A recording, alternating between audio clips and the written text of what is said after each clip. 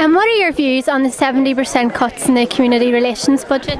Well, I think the 70% cut has effectively gutted the budget. It's left it basically with nothing, and is a very, very tiny amount of money when you think of the scale of the budget for the whole of the Department of Education. So there must be something more to it than what the excuse that was given, because it's not about savings. It's certainly not about efficiency savings. It's not about making economic savings, because actually what happens in the long run is that these cuts will show up in other departments' budgets. So it's going to show up in the criminal justice and policing budget because of conflict at interface areas. It's going to show up in the health budget as young people suffer from mental ill health, as they're struggling to cope with stress and tensions within the community. It'll show up in social services budgets, it'll show up in social development budgets as we fail to deal with segregation and poverty and all those other issues that exist within the community. Crazy and very, very dangerous because of the things that I was saying about, we desperately need, even though so many people think just because we have the peace process on way and all going very well, that community relations, we're actually more divided, more segregated than ever before. We've Protestant leisure centres, Catholic leisure centres. We need actually to genuinely sign up to a shared future. We've waited on seeing when this cohesion and sharing and integration strategy has been published. It still hasn't come out yet. Where are we going on a shared future? And if we don't start on the youth service, we're just storing up a time bomb for the years ahead in community relations. It'll be a disaster. It'll have a huge impact. I mean, what is going to stop happening is very necessary and very important work on the ground in interface areas and in other parts of Northern Ireland where there are community relations issues amongst young people is going to stop. And we could pay a very heavy price for that. This is a budget we can ill afford to do away with.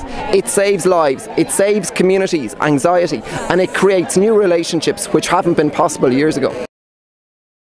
I think what got people was the scale. 70%. That's a huge amount of cuts that it really undermines. I do a lot of work, as you know, with people that get benefit from it.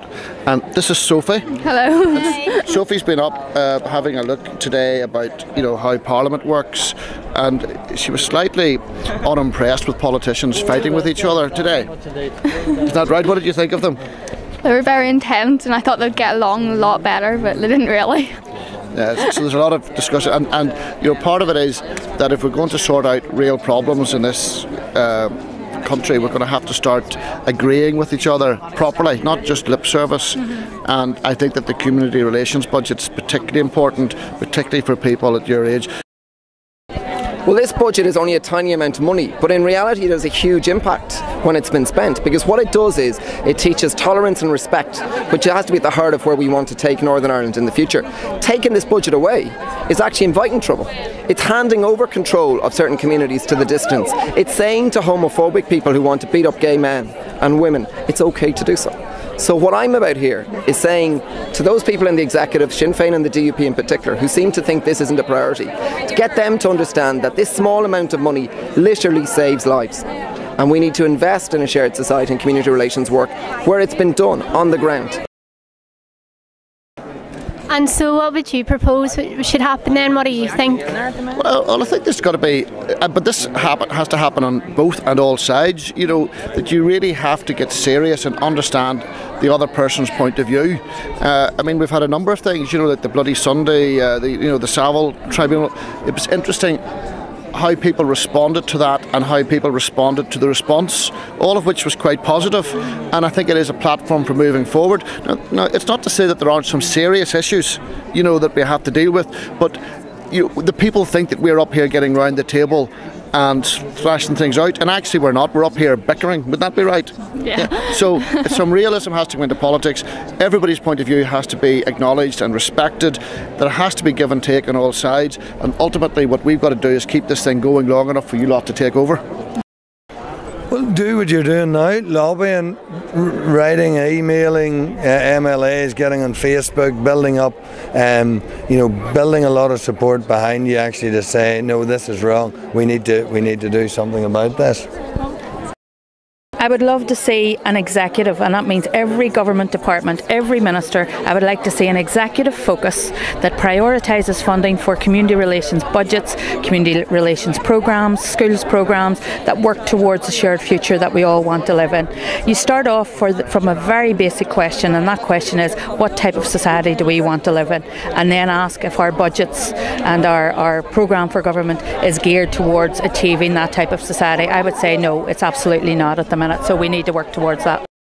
And what would you say to the young people of Northern Ireland to give them reassurance over these devastating budget cuts? Because keep up the fight. Your voice is being heard at Stormont.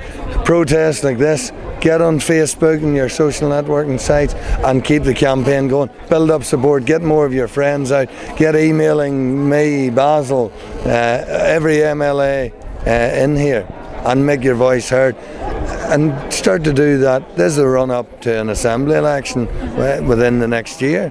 That's kind of a big impact on policy. Try and get it into parties' manifestos and keep the fight going. Groups? Well, unfortunately, each minister in the executive is responsible for their own budget. So the responsibility for restoring funding to community relations within your sector lies with the Minister for Education, which is Katrina Ryan. I would say do not give up. I would say keep on lobbying, because what you're doing is absolutely right. You are trying to create the type of society that we want to live in. Maybe we could look at other departments and how they are living up to a shared future and how they are directing their funding sources towards that, but unfortunately the responsibility for this lies with one minister. I think there's a real problem that in the last 10 years we sort of wasted our time. We haven't been building the peace, we haven't been getting, and if you ask me, I think that the people have moved on faster than the politicians. And so